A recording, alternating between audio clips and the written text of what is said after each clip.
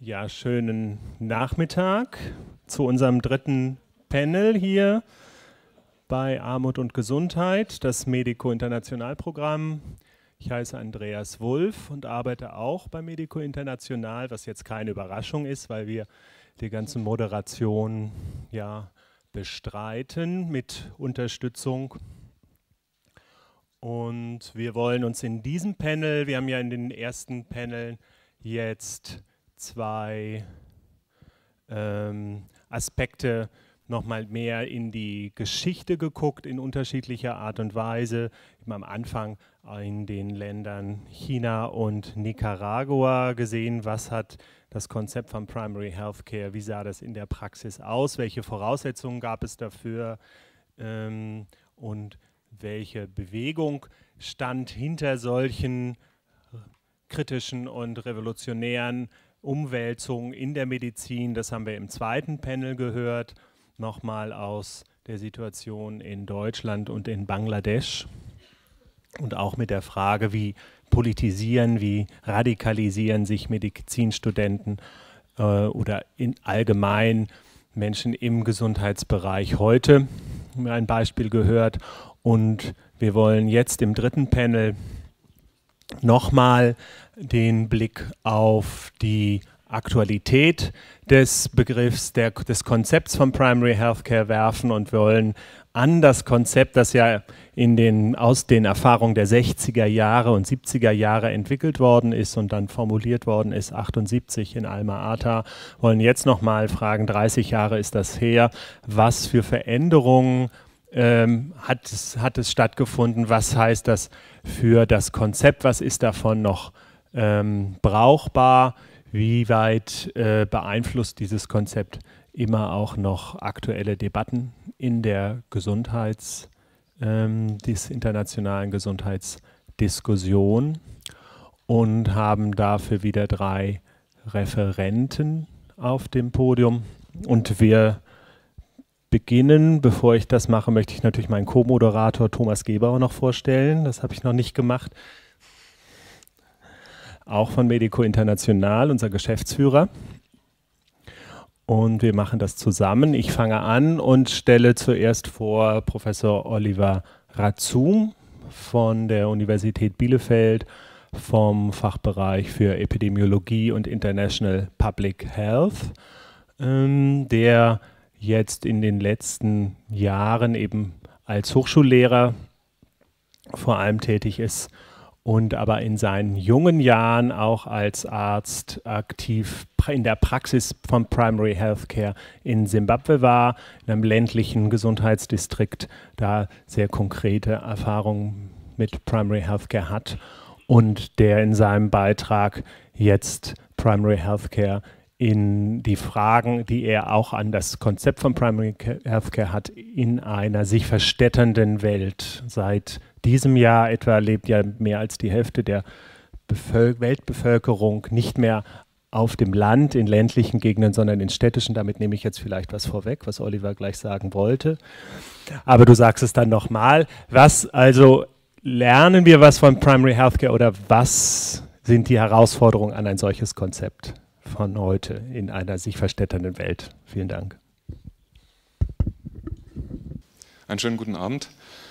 Ich soll heute Abend so etwas wie den Teufelsadvokaten spielen, also Ihnen sagen, warum Primary Healthcare in der Zeit der Urbanisierung nicht mehr das angemessene Konzept ist. Also ein Jahrtausend der Urbanisierung ist da Primary Healthcare noch ein angemessenes Konzept und man hat mich gebeten, die möglichen Gründe dafür aufzuzählen, warum das nicht der Fall ist. Primary Healthcare, das hatte ja so etwas von Gesundheit in ländliche Regionen tragen, als es 1978 ins Leben gerufen worden ist. Heute haben wir es mit einem ganz neuen Kontext zu tun, mit der Urbanisierung.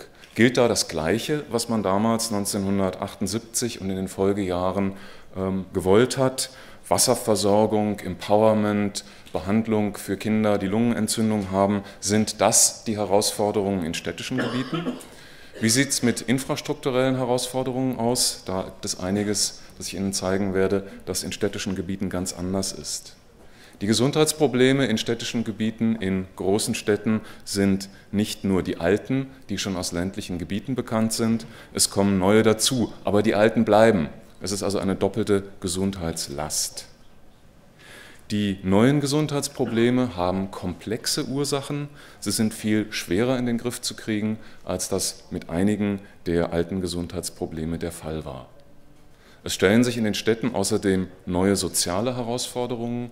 Gemeinden sind nicht mehr stabil, es kommen immer Leute dazu, es ziehen Leute weg, viel schneller, als das in ländlichen Gemeinden der Fall gewesen ist.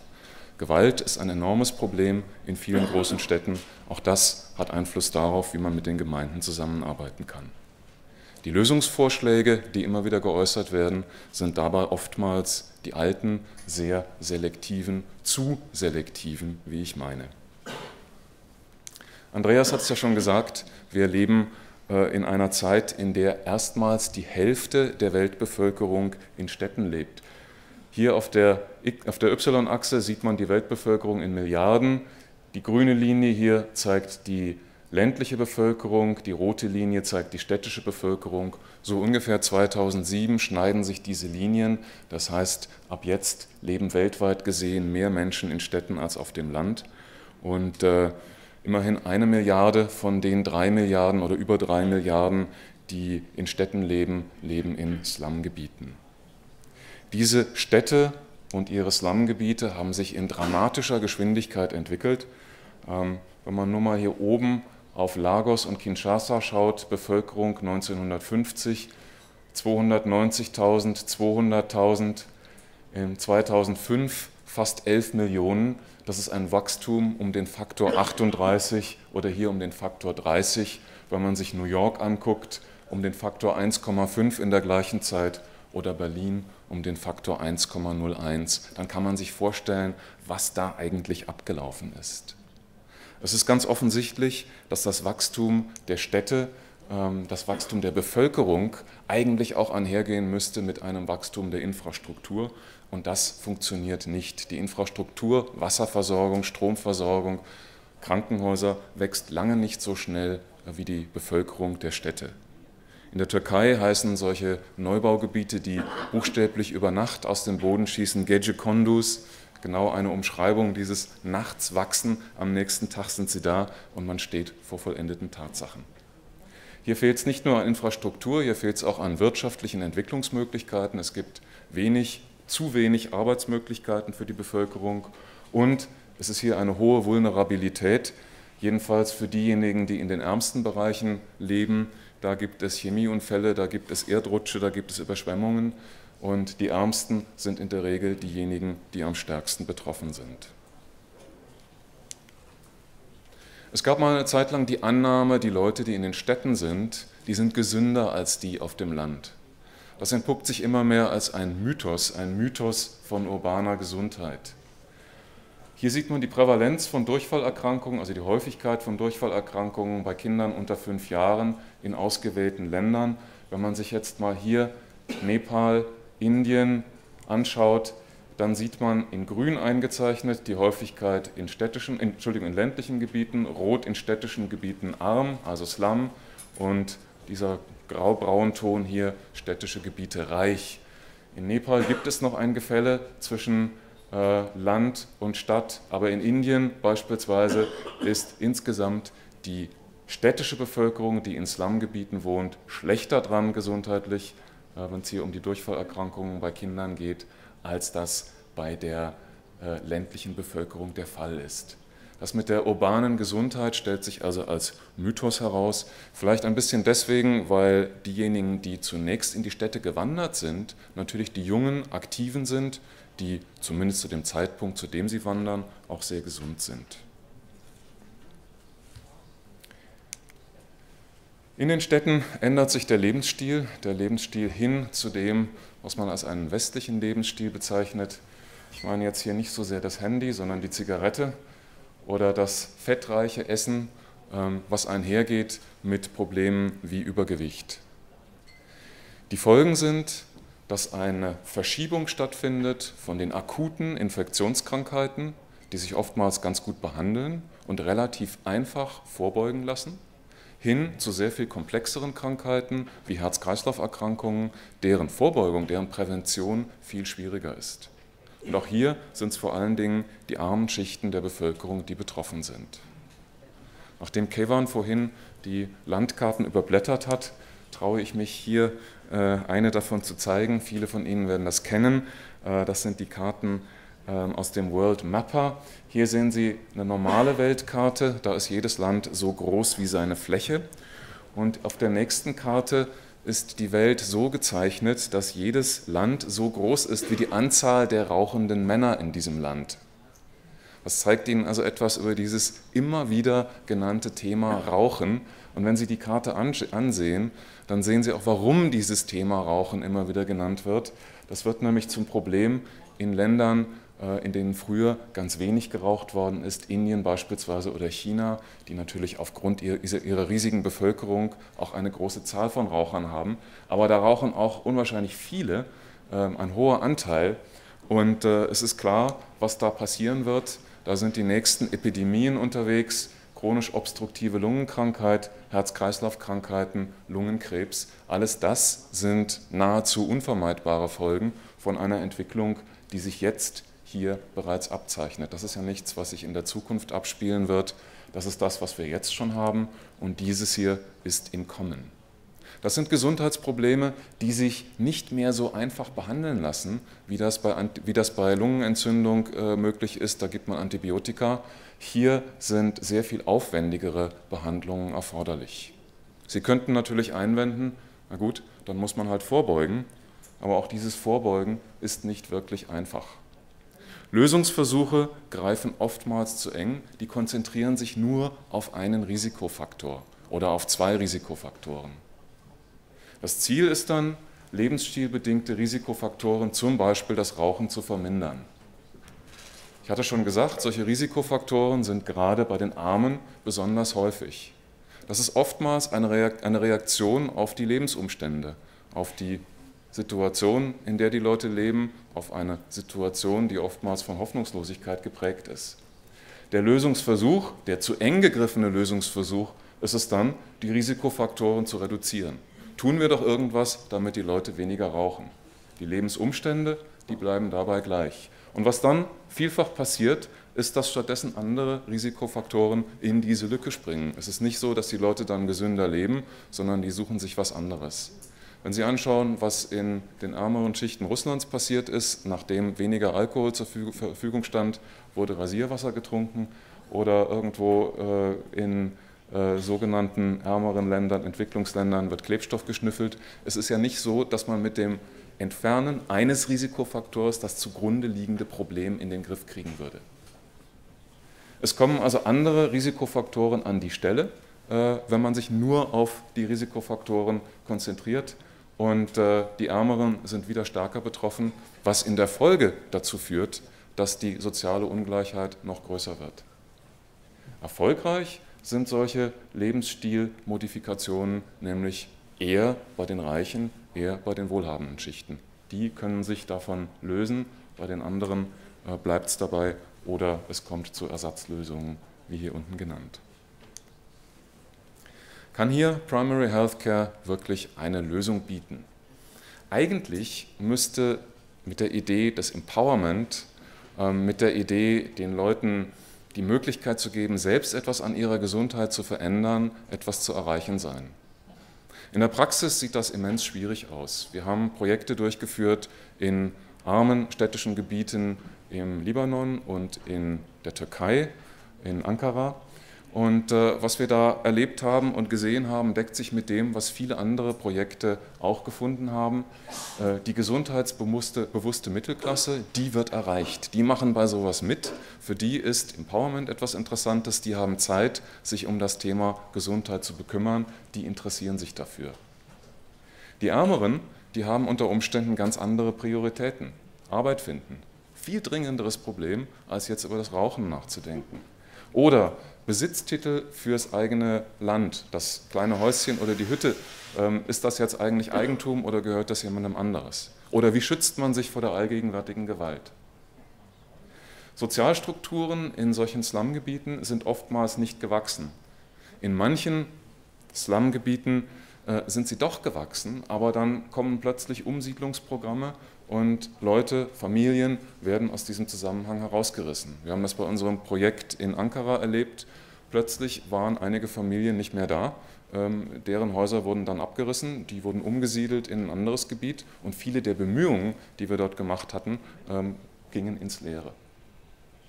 Wenn es um Veränderung des Lebensstils geht, braucht man auch eine gewisse Infrastruktur. Das ist gar nicht so banal. Wenn ich jetzt sage, mehr Bewegung, dann fragen mich die Frauen in dem städtischen Gebiet Ankaras, ja wo?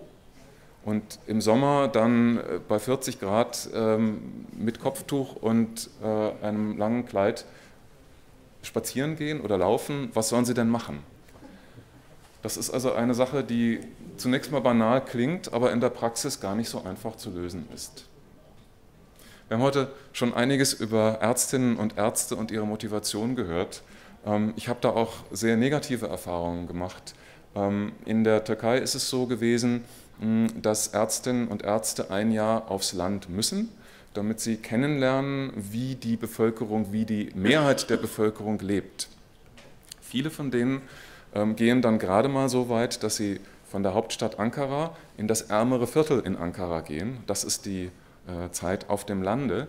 Die verbringen dann den halben Tag in diesem Gesundheitsposten und sind völlig desinteressiert an Empowerment und Prävention. Die wollen nur so schnell wie möglich ihre Qualifikation, dieses eine Jahr haben, dann die Facharztausbildung machen und dann möglichst eine Gerätemedizin, mit der man ganz gut verdienen kann. Empowerment und Prävention sind nicht sexy und verdienen kann man damit auch nicht gut. Schließlich kommt noch dazu, dass unter den Ärztinnen und Ärzten in der Türkei das Rauchen mindestens ein so großes Problem ist wie in der Gesamtbevölkerung. Es geht also dann auch immer darum, das eigene Verhalten zu verändern, was ja bekanntermaßen nicht ganz einfach ist. Der Schlusspunkt schließlich, den hatte ich schon genannt bei den neuen Erkrankungen. Wenn Primary Healthcare glaubwürdig sein will, dann muss es auch in der Lage sein, Erkrankungen, die auftreten, zu behandeln. Und in ländlichen Gebieten das Kind mit der Lungenentzündung, das zum Gesundheitsposten gebracht wird, das kann effektiv behandelt werden, das kann preiswert behandelt werden. Das ist bei chronisch obstruktiver Lungenerkrankung, das ist bei Herzinfarkt, das ist bei Lungenkrebs nun wirklich nicht so einfach oder gar nicht möglich. Und von daher meine Stellungnahme als Advocatus Diaboli: Es ist enorm schwierig, die Idee von Primary Healthcare in den wachsenden Städten umzusetzen, auch wenn es eigentlich eine gute Idee wäre. Und damit sage ich Dankeschön.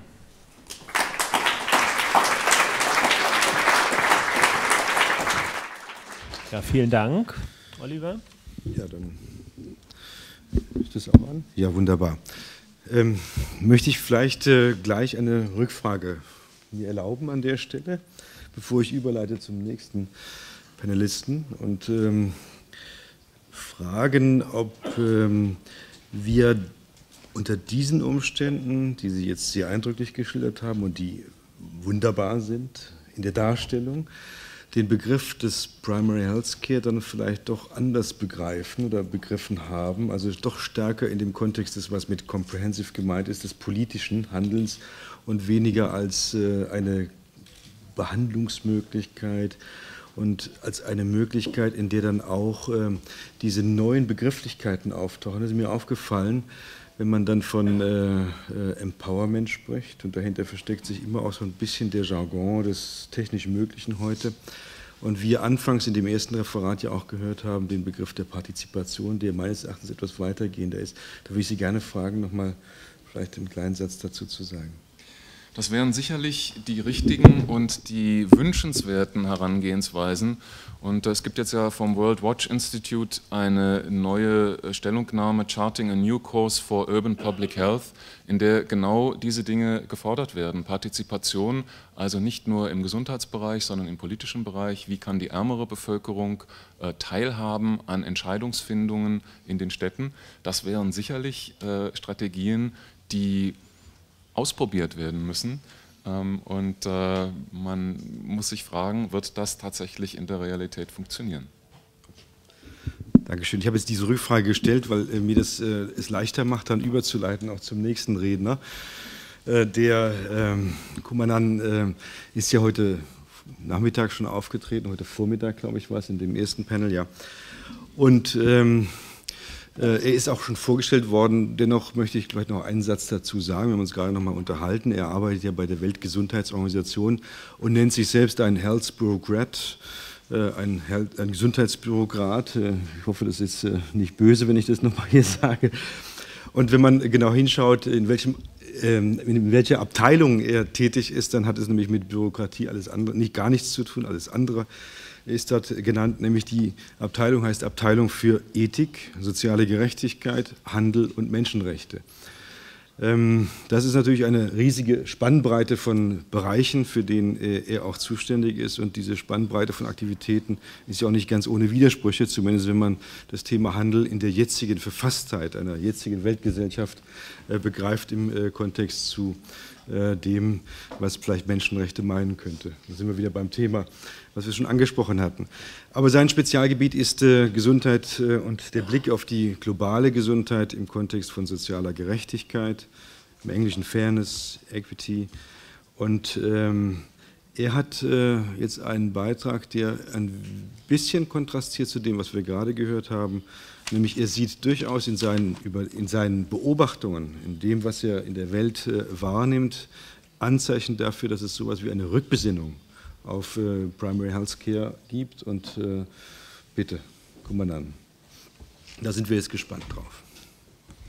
Well, thank you, Thomas. Guten Tag, kia ora, vanakkam, and good afternoon. I am a bureaucrat because I work for a bureaucracy. It's by definition I'm a bureaucrat, although I probably should be insulted given we, as Zafrullah pointed out, a bureaucrat is someone who can't do, can't teach and can't write. So, but I haven't been a bureaucrat for very long, okay? So I'm still learning how not to write, teach or do.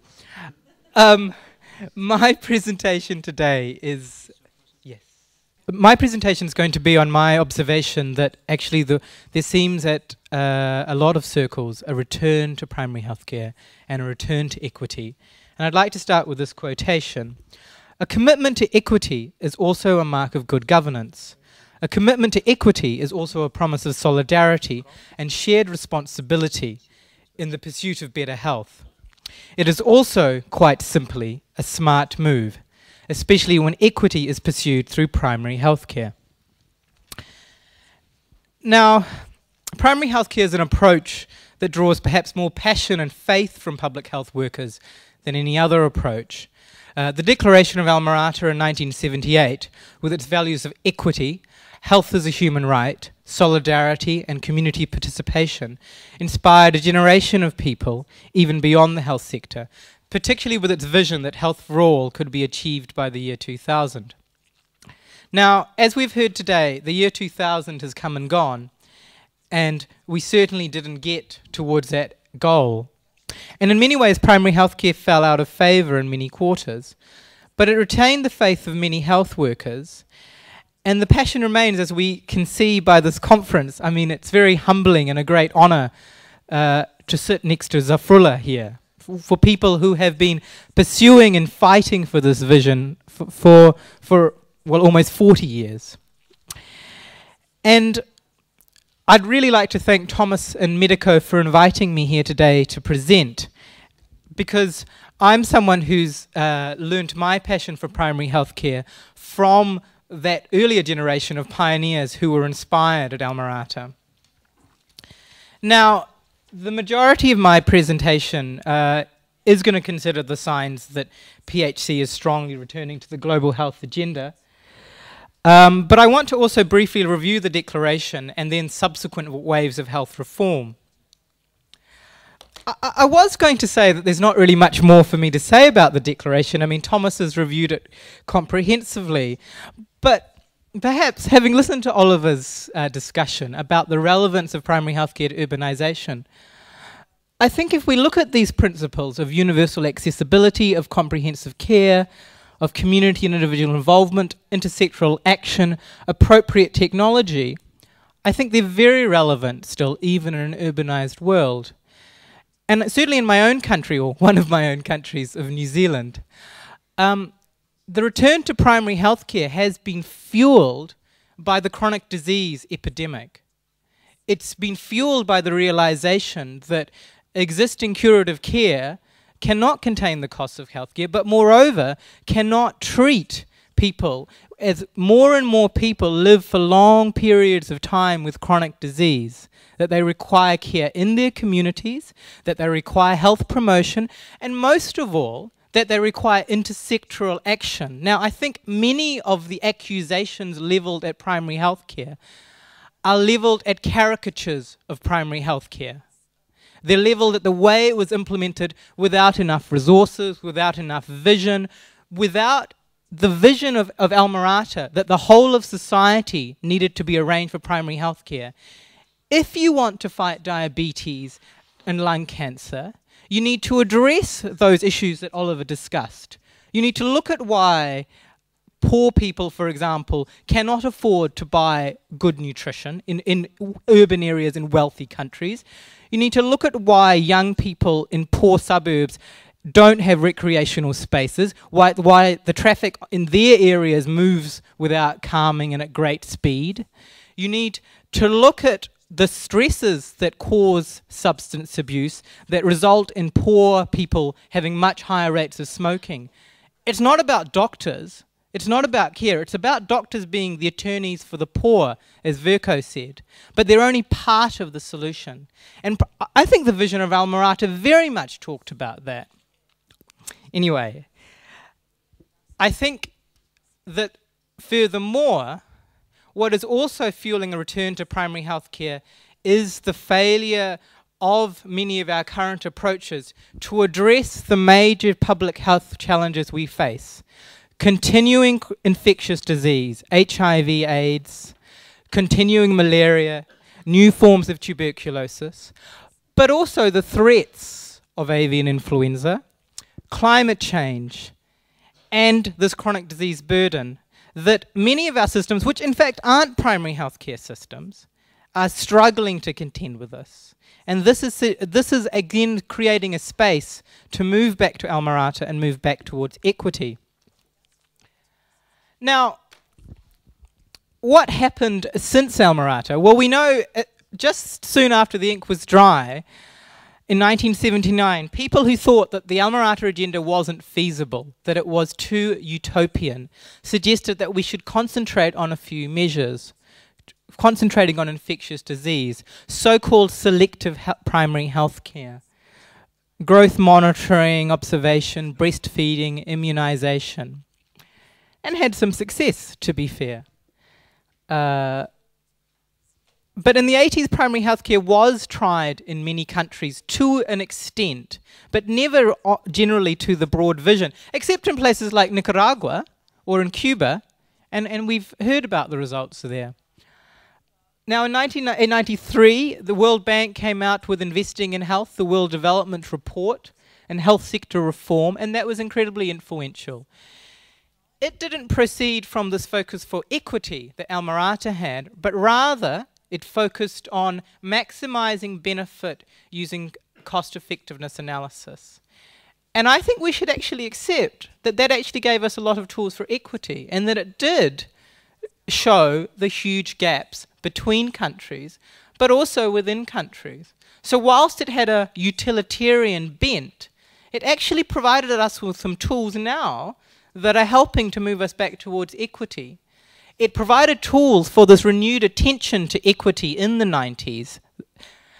Now, the World Health Report in 2000 by my own organization described primary health care as a second-generation health reform and proposed a third-generation health reform. Now, rather than the vision that many people have of primary health care, it just saw primary health care as a phase to be moved on from. And part of the reason for that was that it observed, like some of the problems that Oliver has discussed, that it did seem that many countries' attempts at primary healthcare systems had floundered. But my argument would be that the implementation of primary healthcare was never complete. And then the Commission on Macroeconomics and Health in 2003 argued that for about $40 per person per year, we could treat the most important conditions in the developing world. So it was selective primary healthcare plus plus. But my contention is that the pendulum is swinging back towards equity and back towards primary health care. Now, I'm going to focus on some documents from global health governing bodies, but we are seeing this on the ground. Large countries, both rich and poor, are paying more attention to primary health care. In India and in Brazil. In India, the proposed National Rural Health Mission. In Brazil, the Programa Saúde Família. These programs are really trying again to use the principles of primary health care, community health teams, intersectoral action, and these systems serve or will serve literally hundreds of millions of people. This is not primary health care as cheap, simplistic care for just the poor people. This is primary health care, certainly in Brazil, as the basis of the health system. In other countries, in my own country of New Zealand in 2001, we began a new primary health care reform based at revitalizing the Almirata strategy, at intersectoral action, at greater community empowerment. Because one thing we know is that if you have dominance of the medical profession, and I say this as a doctor, and I say this and I know that there are many doctors who are nice people, but if you have doctors as the power base in primary health care, you run into difficulties because you run into their own class interests. So in New Zealand, which is a rich country, we have made some success with that. I note that the election in Australia of a new Prime Minister, the new Prime Minister, one of the first things he said is that they need a reinvigoration of their health system with more emphasis on primary health care. So on the ground, in policy, we are seeing these moves. Now, of course, lots of people never forgot about primary health care. A lot of people in this room, the people on me on this table, for a lot longer than me, have kept the candle of primary health care burning. In places like Bangladesh, GK has been implementing a primary health care approach. But now we're seeing that again being taken up by many governments.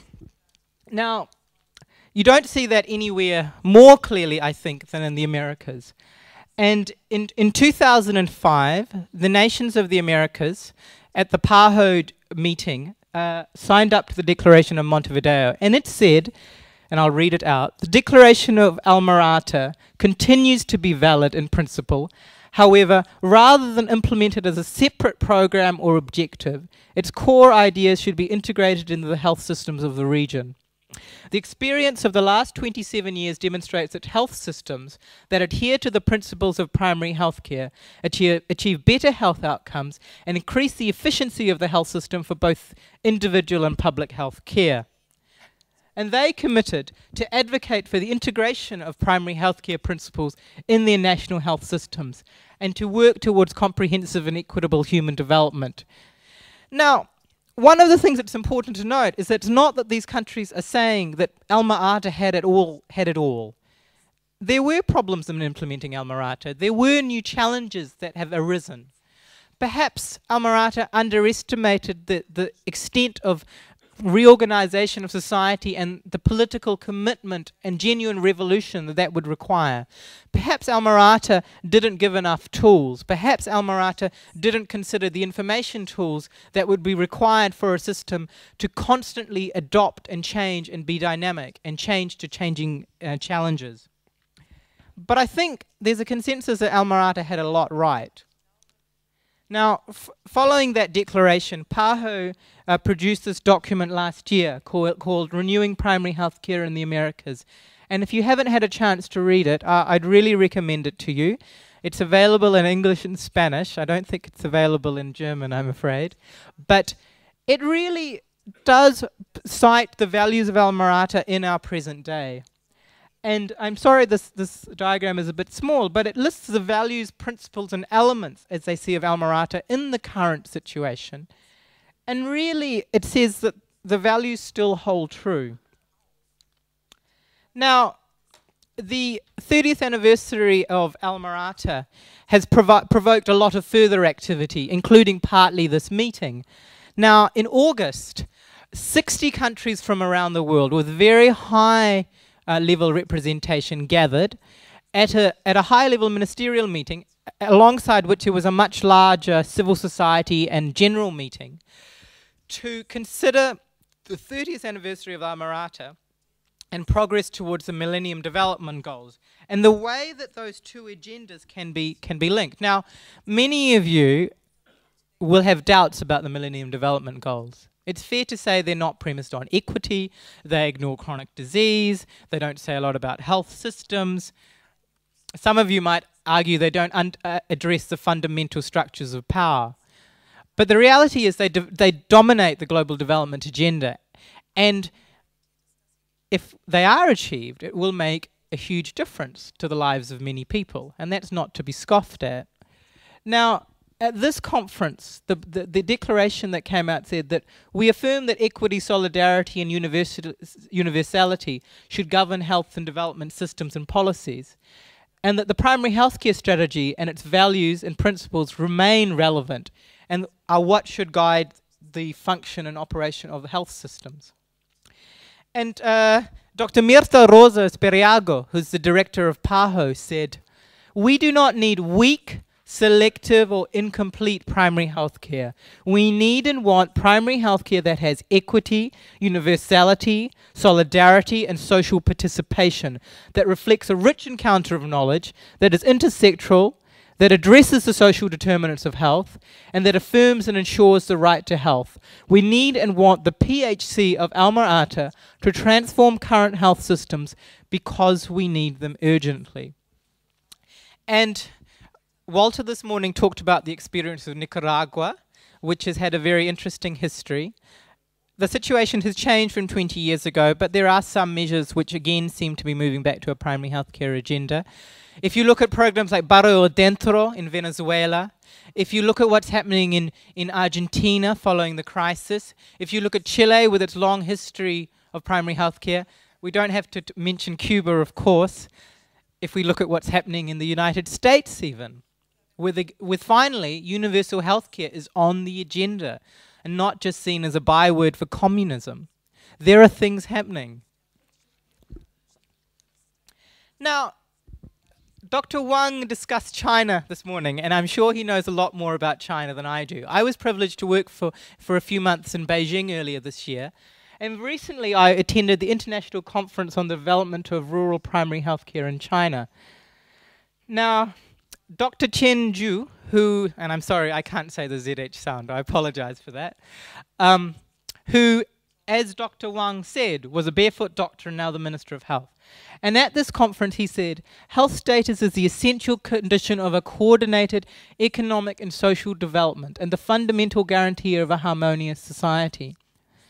They are struggling to establish an affordable primary healthcare system. His Vice Minister, Chen Xiaohong, said, "We must further strengthen the government's responsibility to better safeguard rural residents' basic healthcare rights and benefits. This is the government's incumbent responsibility." Now, in China, which taught us so much about primary healthcare, the last 20 years have seen the health system decimated. And health is so strongly on the agenda. There are 100,000 episodes of social unrest in China a year, and many are related to health and denial of access to health care. And this is what is moving the government in China. So China is saying they will provide universal health care again. And I think if we look at their track record, we should believe them. They probably will. And so finally, the quote I referred to at the beginning was actually from my boss, Dr. Margaret Chan. And at this conference, she said, "A primary healthcare approach is the most efficient and cost-effective way to organize a health system.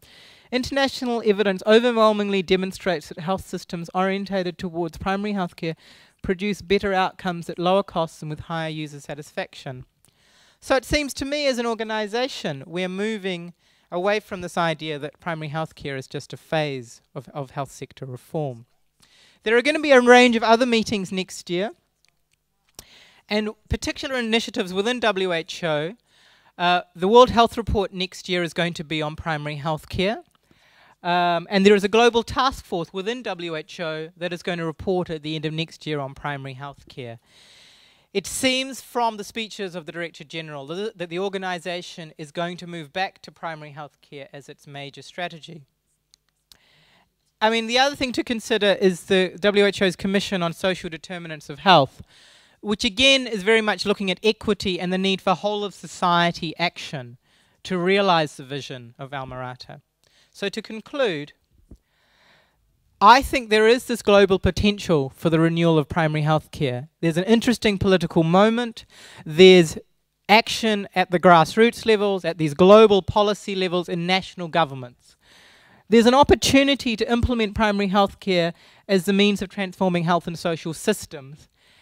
But to do that, primary health care needs to show that it can address the current great public health issues, and some of them aren't the same as in 1978. I particularly think about the chronic disease burden, about climate change.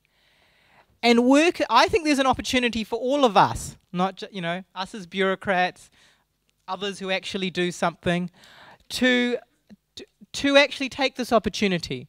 Because we don't want in another 30 years to be going, well, 30 years ago there was this moment, there was this momentum, and what happened? So I hope that all of you in this room are committed to that cause and will be participating to ensure that maybe we finally realize the vision of Alma-Ata, if not in 2000, perhaps in, I don't know, is it 2010, 2015, 2020, but soon. Thank you.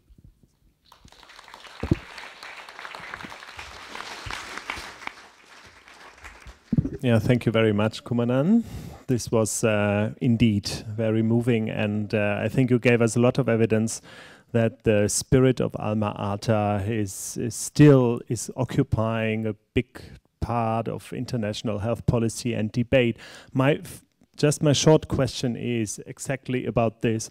Is the spirit of Alma-Ata just moving around in the international health debates and agenda, as it might have been done in the 70s? And is what happened on the ground really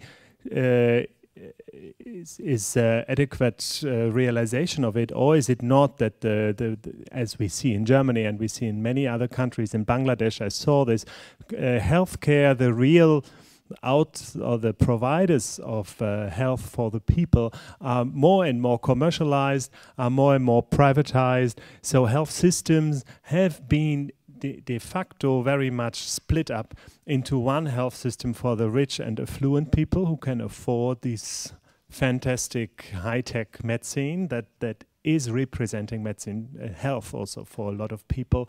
And so primary healthcare is still occupying a place for, okay, we have to care for poor people, and so we are going back and looking into what primary healthcare has to offer. But would you see that this split between these two systems is really narrowing, or would you see that at the current situation?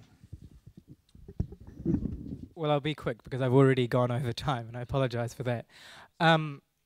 Firstly, I think you're right, but I think the agenda that has to be pushed is that you can't do primary healthcare as a pilot program, as something that's second rate, as something that's simple, right? Where it's been most successful, primary healthcare, is when it's been the basis of the health system for all people, right? So, and that's in both rich and poor countries. So the Cubas, the Costa Ricas, the Kerala states, it's the basis for all.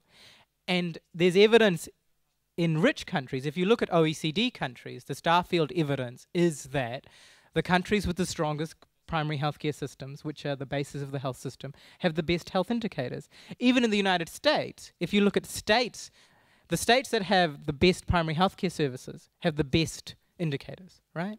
So primary healthcare is actually successful for all. The second thing about commercialization and about the state devolving its responsibility. Now, we might live in an era where we don't say the state can provide and do everything, but we shouldn't allow the state to abrogate its responsibility to steward, to regulate, to ensure the right to health, right? Who provides those services is another thing.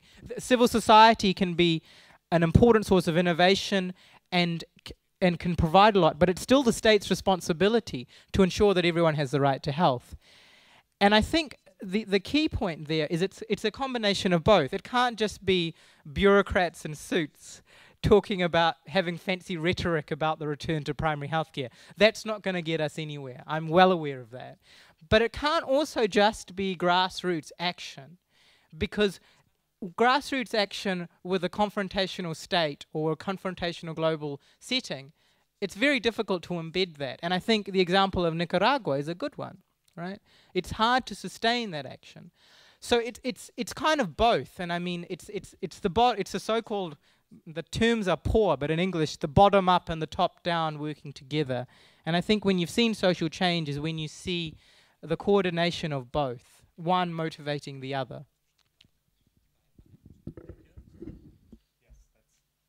Ja, vielen Dank, Kumanan. Das war jetzt tatsächlich lang. Und ich hoffe, wir haben hinterher auch nochmal Zeit, aus dem Publikum Fragen zu kriegen. Jetzt, ich bin mir sicher, Zafrullah könnte dazu direkt anschließen und auch nochmal auf der großen Ebene zu Primary Healthcare was sagen, was er aber jetzt tun wird, was sein ist Zafrullah Chowdhury, der Direktor von Gonoshasthaya Kendra, einer großen Bangladeshi Gesundheitsorganisation, NGO, langjähriger Mitarbeiter in vielen gesundheitspolitischen Initiativen international und im eigenen Land. So viel ganz kurz nochmal zu seiner Person für die, die neu dazugekommen sind, der im letzten Panel auch schon ausführlich über seine biografischen Erfahrungen gesprochen hat. Und jetzt wird er aber erzählen, die Herausforderung an das Primary Healthcare Konzept in einer alt werdenden Gesellschaft, in einer Gesellschaft, in der eben zunehmend Menschen lange leben, eben auch dank der Erfolge von Primary Healthcare in den ländlichen Gebieten, in den armen Ländern. Die Frage, vor welchen Herausforderungen stehen Sie in der aktuellen Situation?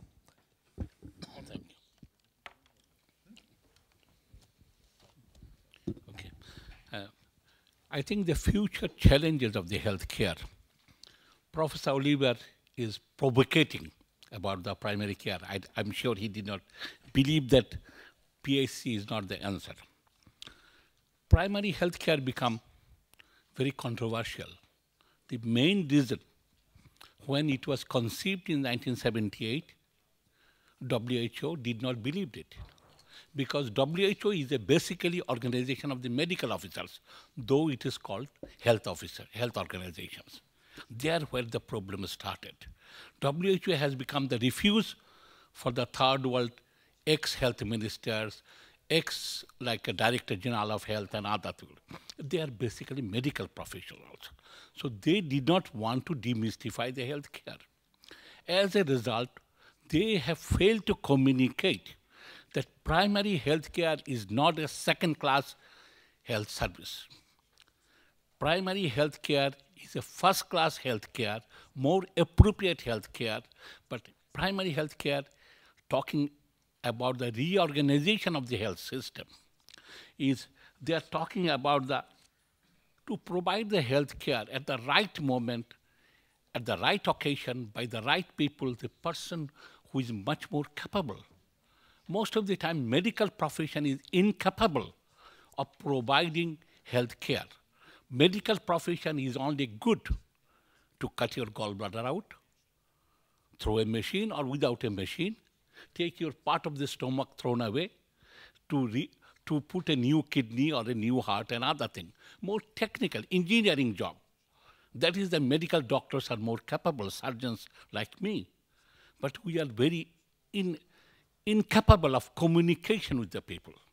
So who are the people who can communicate? The problem the Professor Oliver has raised when somebody has the COPD, it is you cannot breathe properly. You don't want a doctor to talk about congestive, obstructive pulmonary disease. That is what is not people want to hear.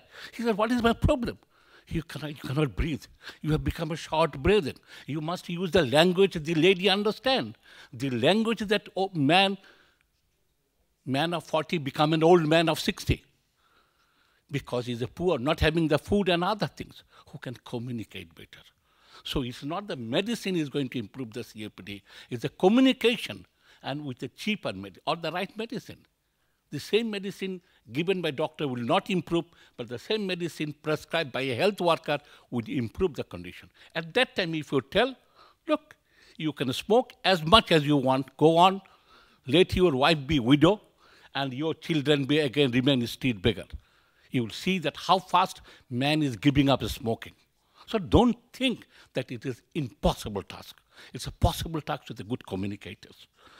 It is a better management system. It's a better referral. A doctor, you don't want to put injections again and again, and you are incapable. They will hit somewhere else. But a paramedic, a health worker, much more careful. They will talk to you by the time she has taken the blood out.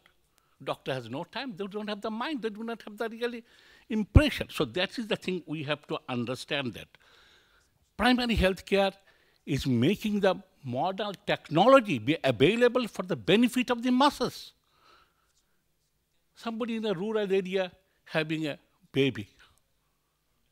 Why not allow the health worker to have a fetal monitor? What is fetal monitor? Is it a digital thing?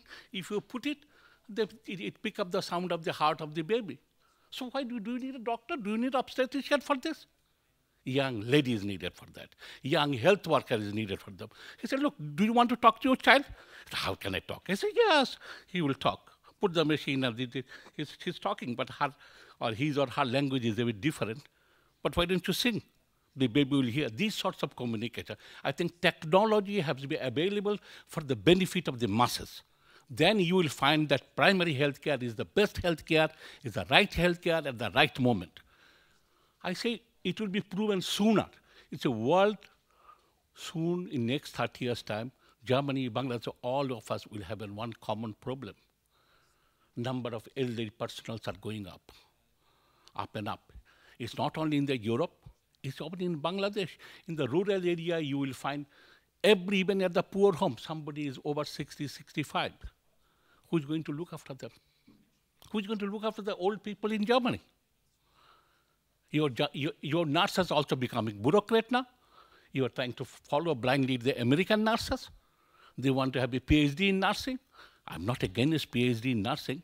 Few of them become researcher and other things. But matron to have a PhD, I'm against it. They will forget the service, caring attitude.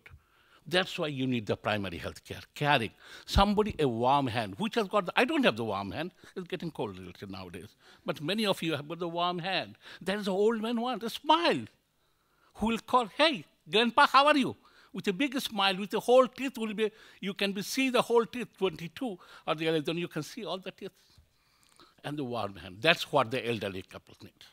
It's not the, arthritis cannot be only treated with all sorts of analgesics, a painkiller. Somebody persuade the old, man or woman. He said, Granddad, did you swim? Oh, I forgot swimming. How can you forget swimming? Let's go to the swimming. I'm going to wash your clothes. You go and jump into the water. In a sunshine country like us, winter is not the problem. So like this community physiotherapy you need. Somebody is at home and is sick. You do not need to really pop up pills. Primary health care is not popping up pill. Primary health care, doctors who are incapable of doing anything, who are incapable of communicating, so they take refuge in a prescription. Hand it over. Get our next patient, please. So that's why really we have to understand that elderly care with really these sorts of things, the community physiotherapy, what is in community physiotherapy? Non-drug therapy. A bit of massage, twisting, muscles and other things, which are physiotherapists are better capable. But where is the physiotherapist? In Berlin and Frankfurt. No, we need it in the village. But now, as with the capitalism has penetrated so much, cost of healthcare has going up and up. You want a cheaper healthcare. So allow the primary health worker, train for 6 weeks to 3 months, basic community physiotherapy. Which way to, if you have got a pain this way, have a right turn. If you have got a this sort of twisting of the tendon, go to the right turn and have a really warm hand at the back. It will be much more, it will be better health care. So that sort of thing we have to think. Second, the challenge that world is going to have the rising health care. So long you will be dependent on the medical profession and on the technology itself. Now really, we are one CT for every damn thing. You have got a stroke. If it is going to improve your diagnosis and the treatment, not only the diagnosis, You might know the best diagnosis. If there is no treatment, why do you want to really waste your all money on that? I'm not against diagnosis or really investigations, but many of the investigations, like non-communication disease would ease on the increase. Diabetes. How to find out your diabetes? It's such a simple thing. Take a blood and put a test. Random blood sugar will tell you really, a paramedic can tell you the figure. Again, a figure between 5 to 10 is more than 10. Danger, 13, better, and like you have got a cholesterol, fine. So like these sorts of things we have to delegate. If we want to give a first-class health care, we have to respond on primary health care. We have to give the younger people, train them, and give them the opportunity. And like traditional birth attendant, which is every nation has got. You don't have nowadays, but we have got. We are talking about the cost of the health care. This is like a social commitment. A traditional birth attendant delivers a baby because of a social commitment. She thinks it's a moral duty, it's an ethical duty, not for money. I have not heard anywhere in the world where traditional birth attendant exists, they have bargained for the money. But you go to a private clinic, immediately look, can she pay? Have they got the money? All the money at a time or later on and other things. But traditional birth never. They are much more human beings. Doctors, we have become a machine. We have become money-making machines. So to balance it, I'm not saying that you don't need doctor. You definitely need doctor. You need a better humane doctor who has got a heart, a real heart, not a mechanical heart. So that's what I think is really important. This healthcare, you know that already. Americans in the prison, highest number of prisoners, what is their cause of going to prison? They have cheated the health system. They didn't have the proper insurance. They have used somebody else's insurance. And later on, they are caught. They were sent to the jail. I'm quoting from New England of Journal, not from a third world journal. So remember that these are the really like that. You don't have that sort of, because still you have got some of the social health system. So please don't follow the American. Third is the costly healthcare. We have to talk about it. Unnecessarily costly medicines. We have to think of it. Is there a cheaper medicine? Is it adequately is going to cover or not? Okay. There is an alternative. What is? It's 1 tablet a day, but it will cost 5 times more. But it is 3 tablets a day, cost only 1/10. Which one are you going to opt for? So like that. So you got to eat only 1 day, like 1 meal a day, only 1 khichdi, all mixed up? No. You want to have the brighter side of it. So these sorts of things we also talked in future. Lastly, one point that I want to make is the climate change. It is going to affect you, it is going to affect me. It's already affecting us. So here, all of you, those who are here, you have to be vocal. In every sphere wherever you are, it is for the mankind. It's for you are already feeling. In Germany, winter has become shorter or anything longer or what is this. In Bangladesh, we didn't have much severe. Nowadays, in some part of Bangladesh, we are getting a severe winter. We are poor countries. We cannot have enough oil. It's already $100 a barrel. So what is that? What we can do? On your side, I want you to do, you put more research on the solar energy so that our poor people, Germany has got the technology for a cheaper sources and other things. So here, for the betterment of that, we all have to work together. Thank you.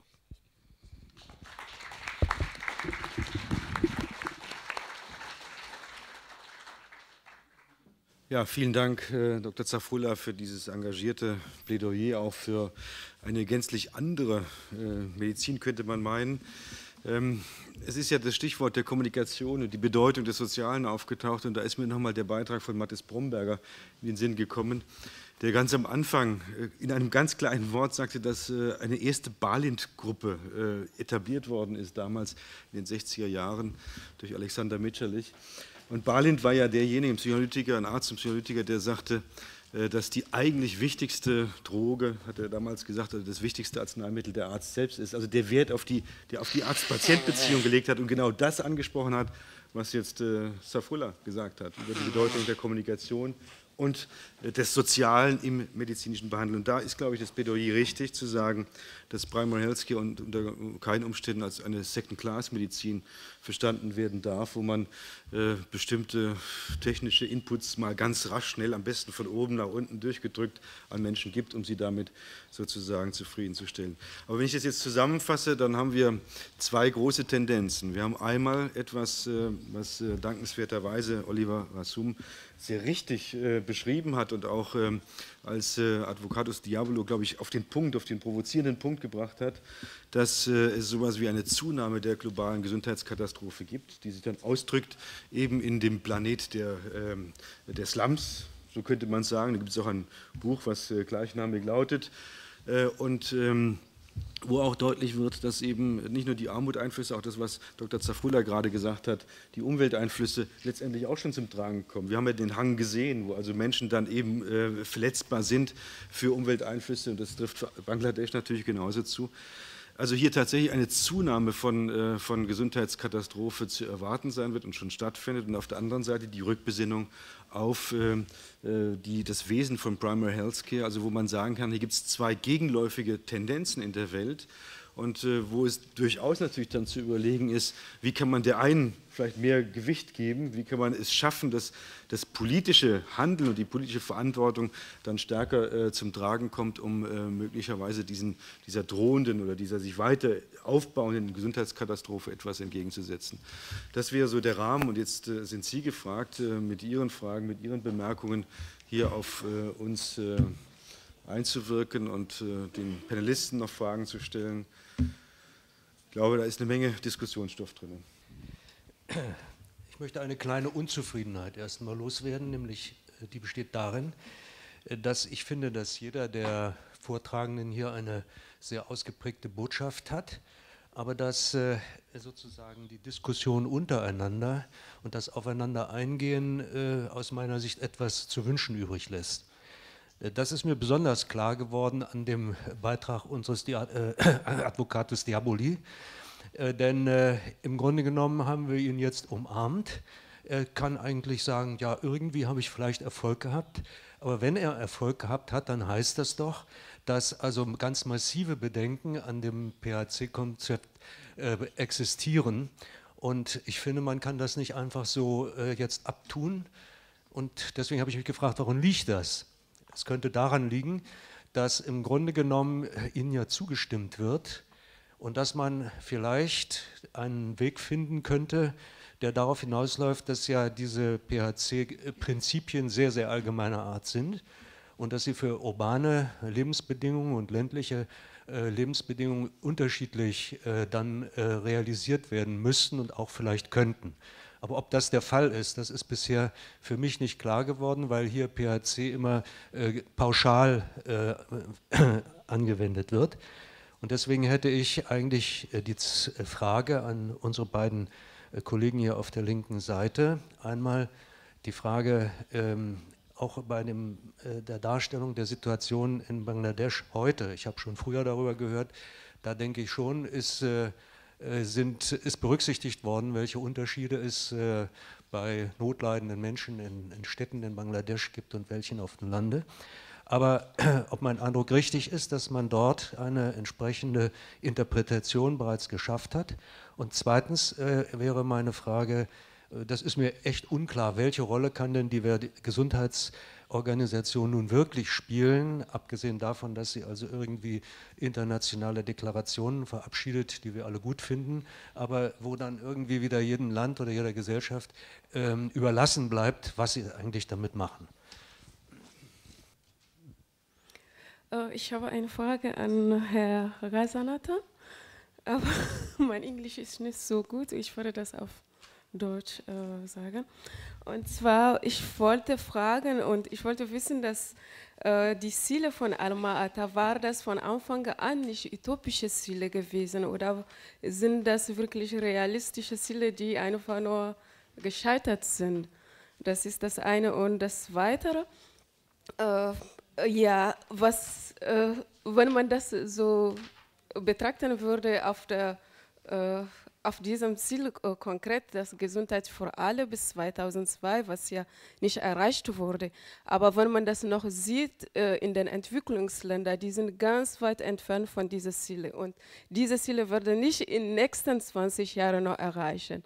Und was tun die, die Leute oder sozusagen die Organisationen wie die WHO, was diese Leute, die in diesen Entwicklungsländern noch leben, dass die mindestens diese Ziele noch ein bisschen so näher kommen. Das sind meine Fragen. My name is Peter Tillemann with the Social Medicine Institute here at the University in Berlin. I have a question for Kumanan. Thank you very much for your passionate and comprehensive presentation of the primary healthcare concept. I'm curious if it's really that easy for a government to have a cheap and healthy population, as you illustrated, and where you advocating that the evidence is present. What are governments waiting for? Ich hätte dann doch noch eine Frage an den Herrn Razum, und zwar an seine letzten Thesen, die er da kurz vorgetragen hat. Speziell die Behauptung, dass das PHC-Konzept sich vor allem an die Mittelschichten richtet und gerade die Armen nicht erreichen würde, zumindest in den Städten, wenn ich das richtig verstanden habe.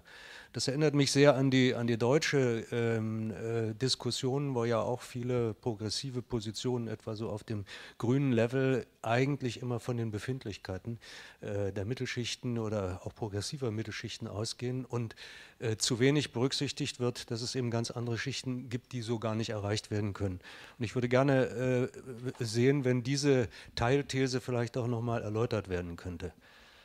Right. I would have thought you'd heard enough of my voice by now, but anyway. I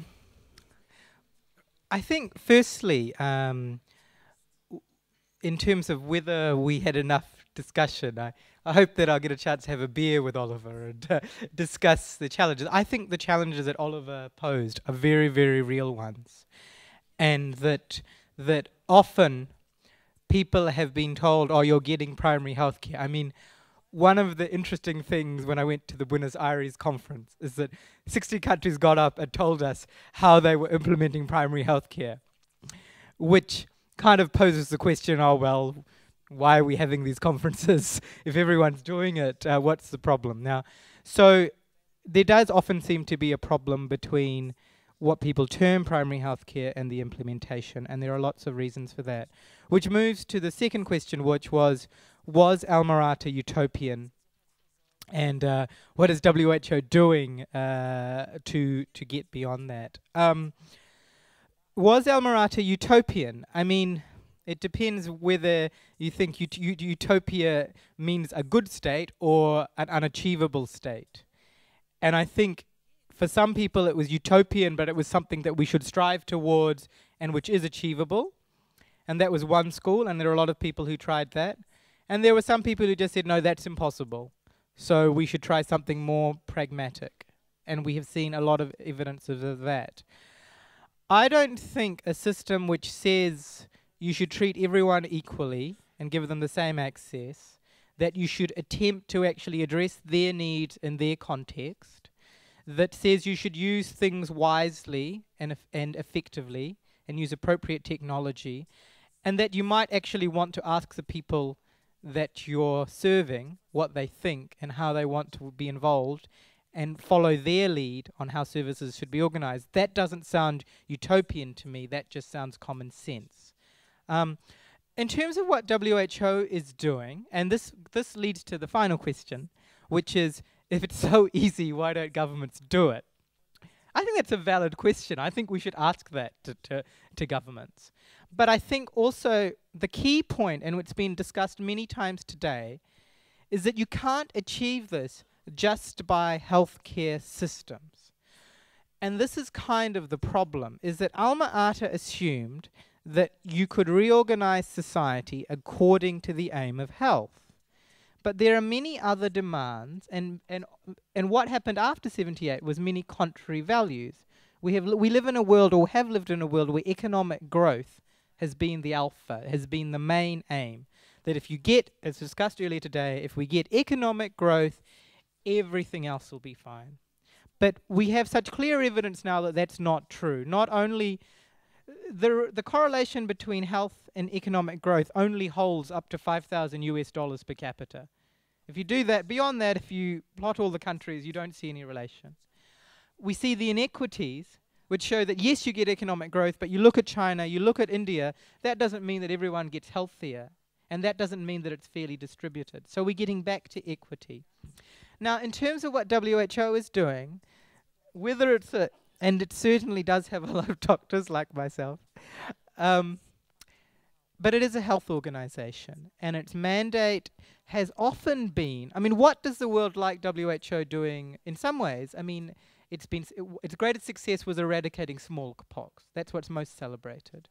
It's been very prominent recently in avian influenza, right?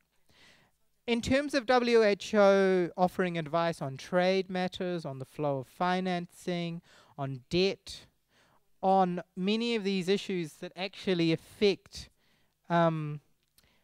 health, WHO has quite a limited mandate.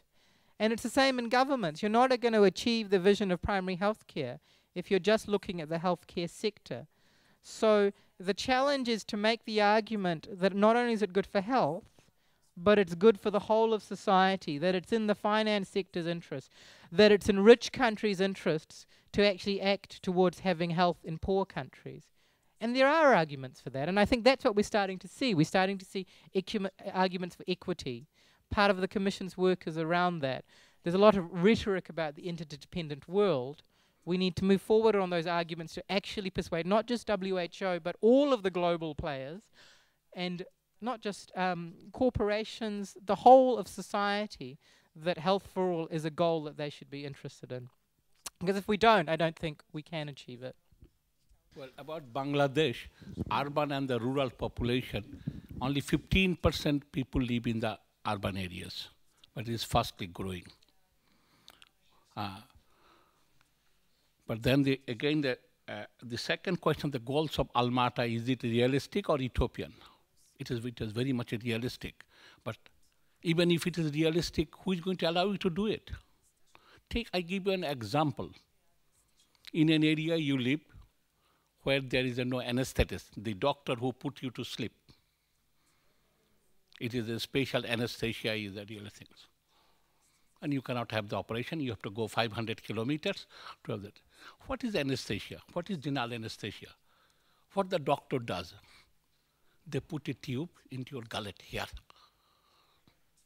So you can see it, God.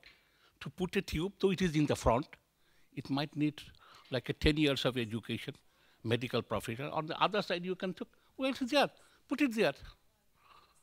How do you know it has been entered into the windpipe? There are two pipes. One is the windpipe, one is the foot pipe. Foot pipe is behind. Those who believe in God, God did not believe the doctor so much.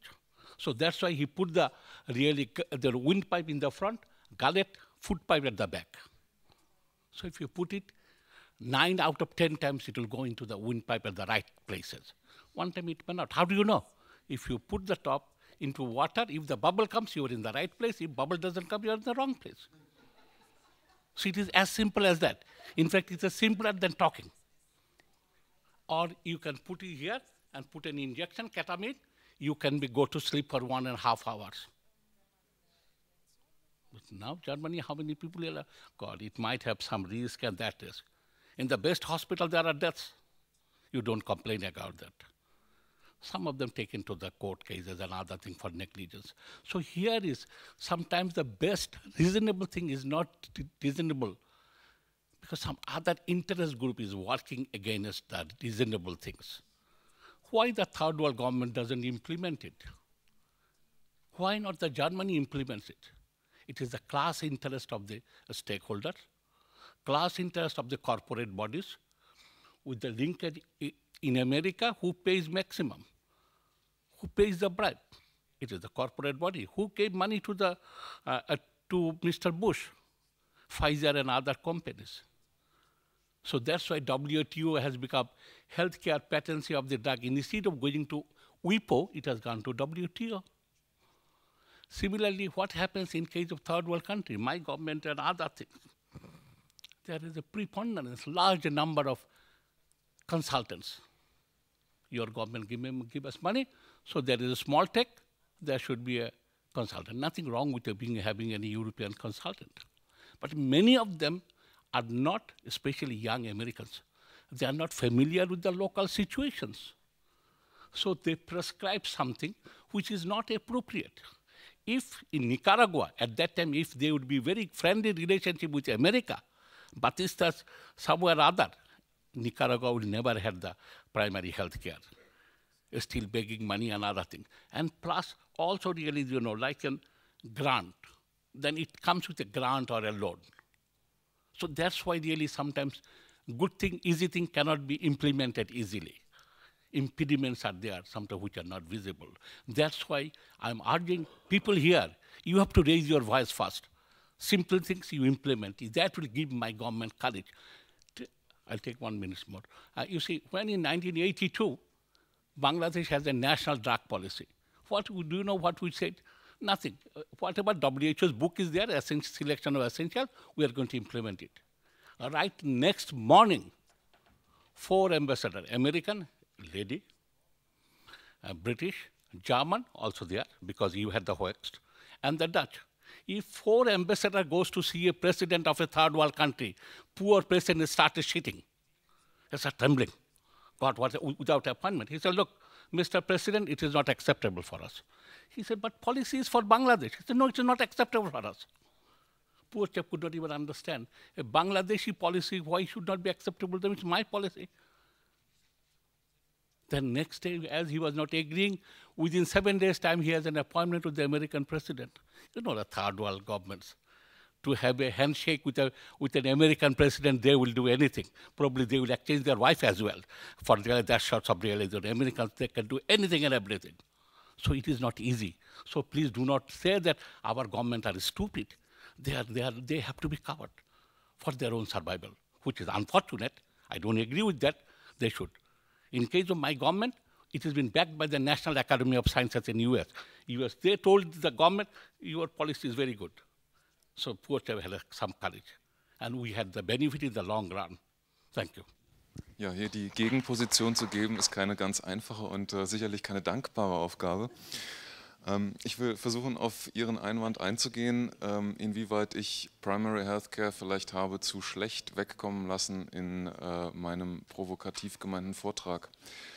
Ich glaube, sehr viele Leute sind sich einig, da zähle ich mich dazu, dass die Prinzipien von Primary Healthcare relevant sind, dass wir sie unbedingt benötigen. Das ist das, was Kumanan ja auch gesagt hat. Wo ich nicht ganz der Meinung von Kumanan bin, ist an der Frage, woran entzündet sich Kritik. Kumanan hat gesagt, criticism is leveled at a caricature of primary healthcare. Richtig. Das, was kritisiert wird, ist sicherlich nicht das Idealbild von Primary Healthcare in die Realität umgesetzt. Aber die Idealbilder von Primary Healthcare in der Realität sind wirklich selten. Und das, was man häufig dann findet, das sind, ja, nennen Sie es Karikaturen, aber das sind jedenfalls Versuche, Primary Healthcare umzusetzen, die nicht in dem Maße gelungen sind, wie wir es bräuchten und wie wir es gerne hätten. Und daran würde ich meine Kritik auch weiterhin aufrechterhalten. Der zweite Punkt, den Sie angesprochen haben, da könnte es sein, dass es ein Missverständnis gegeben hat. Die Darstellung war nicht gemeint auf der letzten Folie als Thesen, wie es ist oder zu sein hat, sondern als Thesen, als Bericht davon, wie wir es erlebt haben, als wir versucht haben, Konzepte wie Partizipation, Empowerment tatsächlich umzusetzen. Diese Erfahrung haben, glaube ich, viele Leute gemacht, die im Bereich Selbsthilfe arbeiten, hier in Deutschland. Aber in ganz ähnlicher Form haben wir sie halt auch mit ärmeren Bevölkerungen in der Türkei gemacht. Wir erreichen mit diesen Ideen bevorzugt diejenigen, die es am wenigsten brauchen. Und das ist eigentlich paradox und es ist jammerschade drum. Und diese gute Idee, die versuchen wir umzusetzen. Und dann kommt hinterher die Kritik, ja, aber was kritisiert wird, ist doch eigentlich nur eine Karikatur dessen. Da fügt sich das vielleicht wieder ein bisschen zusammen und da sind wir einfach an einem Punkt, wo wir uns immer wieder aufs Neue fragen müssen, gelingt es uns, unsere Ideen umzusetzen und wenn nicht, was müssen wir dann anders machen? Ja, ich wollte bei der Gelegenheit auf ein Buch hinweisen, was hier liegt. Und das heißt Gesundheit, Gerechtigkeit, Globalisierung oder andersrum, Globalisierung, Gesundheit, Gerechtigkeit.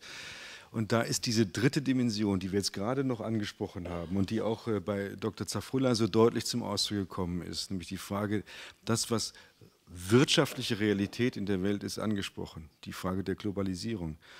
Wenn man die nicht zur Kenntnis nimmt, wenn das nicht gesehen wird, dann bewegt man sich in einer Debatte, wo man etwas kritisiert, was gut gedacht ist, was immer nur als Karikatur realisiert werden kann und hat dann das Problem, dass man sich eigentlich permanent selbst missversteht an der Stelle. Also hier ist, glaube ich, ganz wichtig zu sehen und deswegen wollten wir niemanden umarmen hier, sondern letztendlich in diese Richtung hin ein bisschen weiter nachdenken. Das Buch führt diese dritte Dimension ein. Es ist ein Lehrbuch, was Oliver Razum mitgeschrieben hat. Da kommt diese dritte Dimension, die Zafrullah angesprochen hat, sehr gut zum Ausdruck. Wenn ich nur einen Rückgriff noch mache auf das Vormittagsplenum, da gab es einen hervorragenden Bericht über das, was in Nicaragua geschehen ist. Und dann tauchte irgendwo der Krieg auf. Und der Krieg ist ja gegen Nicaragua nicht geführt worden, weil da irgendwelche Sandinisten eine Waffe in der Hand hatten, sondern, und das ist in einem schönen Text deutlich zum Ausdruck gebracht worden, weil Nicaragua so etwas wie eine Gefahr des guten Beispiels dargestellt hat. Ja, und wenn also in einem Land so etwas möglich ist wie in Nicaragua im Rahmen eines großen politischen Prozesses, dann strahlt es natürlich aus auf andere Länder. Und dieses Beispiel, dieses gute Beispiel, das war das, was andere Leute, die an Machtverhältnissen interessiert haben, gestört hat und weswegen sie auch diesen Krieg gegen Nicaragua geführt haben. Die dritte Ebene. So, jetzt wollte der. Ja, jetzt ist es 5 Minuten vor Schluss und es ziehen auch schon erste Leute ihre Jacken an. Deswegen verzichten wir für jetzt auf die nächste Publikumsfragerunde. Aber ich möchte das nicht sozusagen nutzen, diesen Zeitmangel, nochmal darauf hinzuweisen, dass wir morgen früh ganz viel Zeit haben, dass wir sozusagen ein neues Format ausprobieren und sagen Sie es bitte nicht den Veranstaltern von Gesundheit Berlin, weil es nicht abgesprochen ist. Wir werden es trotzdem machen. Wir möchten gerne morgen Vormittag sozusagen Gelegenheit geben, mit unseren Referenten direkt zu diskutieren in 4 Arbeitsgruppen hier im Raum. Wir müssen gucken, dass wir das organisiert bekommen. Sozusagen alle Fragen, die Sie noch haben, die ihr noch habt, konkret. Wir wollen gemeinsam an den Fragen weiter diskutieren. Primary Healthcare, was ist die Perspektive von solcher Arbeit? Ich denke, wir haben heute den Tag über aus der Geschichte heraus, aus den Erfahrungen heraus, wie ist es sozusagen dazu gekommen, sind die historischen Begründungen auch für ein solches Konzept, was waren die Momente, in denen sich dieses